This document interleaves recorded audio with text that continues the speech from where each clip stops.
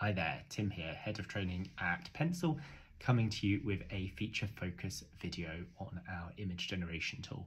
We're not going to go into the detail of prompting here. We've got our Prompting 101 video and a number of skills spotlights to support you with that.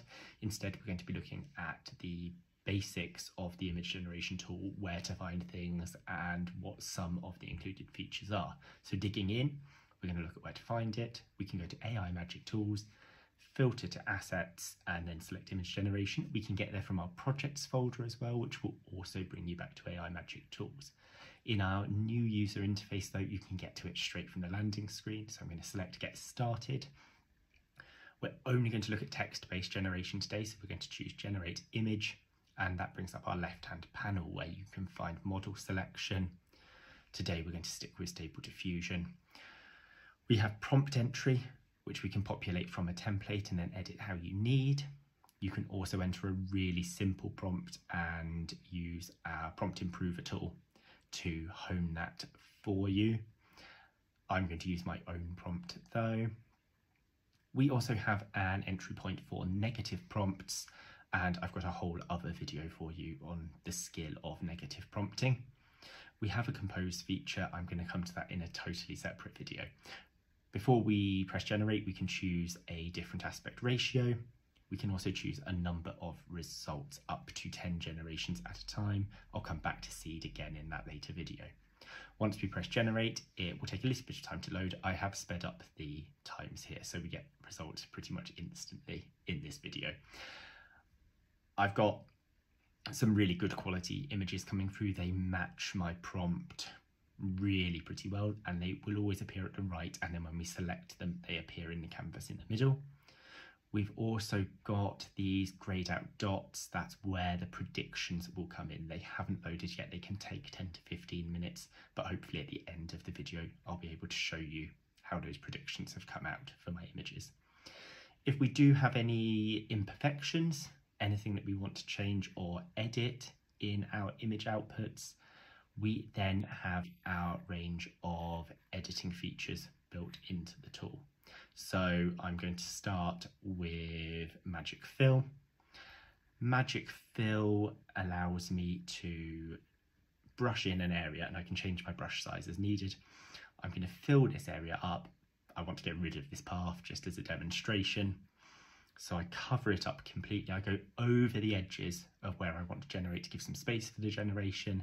And then I'm going to prompt that I want green foliage included in there. Again, I could use the prompt improver tool to help me to hone that prompt a little bit more. Then I'm going to hit generate. I've sped this time up again, and it will always give you two options. And if you're not happy with those, you can go back, you can hone it again. It's filled in that path really nicely for me, giving me some good green foliage. We also have our Smart Arrays tool.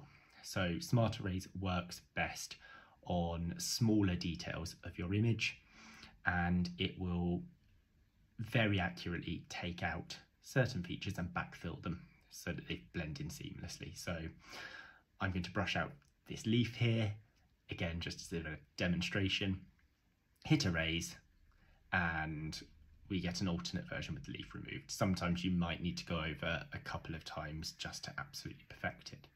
Our expand tool allows you to change the aspect ratio of an image or to add extra imagery around the edge by shrinking down. I'm going to expand my image to a 1:1 aspect ratio. I've sped up this particular generation as well, but it's done a really good job of filling that in and making sense of this image at 1:1. Choosing a different image now, I'm going to show you our enhance tool. We have options to increase the overall size of the image, or at 1x we can increase detail within the image. The creativity slider basically lets you select how much leeway the model gets when regenerating this image in more detail. So I'm going to up that slider just so you can see the effect of doing so. So at 65% we'll get a bit of change to the image that will come with that massive enhancement. That's just coming through. you can toggle backwards and forwards between your original and your new one, and where you'll really see the difference is if I zoom this in to 200%, and we'll slide that over in a second. There we go. And you'll be able to see a massive increase in the detail coming through, and just to remind you, that's doubled the image quality. So there we go, our bubbles have come through. We can see that we've got green bubbles now. That means that these assets are predicted to perform among the top in the sector according to Pencil's huge database of real results. If those had been blue, it would have meant it was different for the sector, but give it a try. Orange means it's likely to be a loser. We can also retarget, as you just saw me doing, to different metrics, different targets.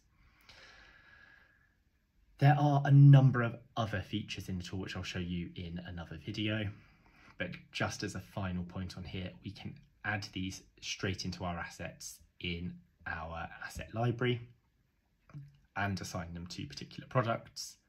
We can share, and then we can export. And within the export panel, we also have the option to add comments to an image and for a client to set it as approved.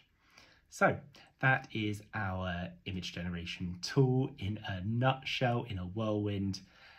Thank you so much for listening, and please do check out our other videos. Thank you.